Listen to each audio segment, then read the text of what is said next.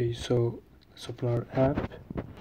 Here it asks you for our password the first time we open the app, so we need to set a password to use it. We're going to say Java and click save. So this is the application, and if we close it and open it again, it's going to ask for our password, and when we say Java we can log in, and then we can take a picture. Let's take a picture of this wall, and we click OK, and we see the picture here. Let's take another one, and let's take a picture of my screen and click OK, and we can see it here too, and when we click it we can see the preview, and we can see the preview of this one too.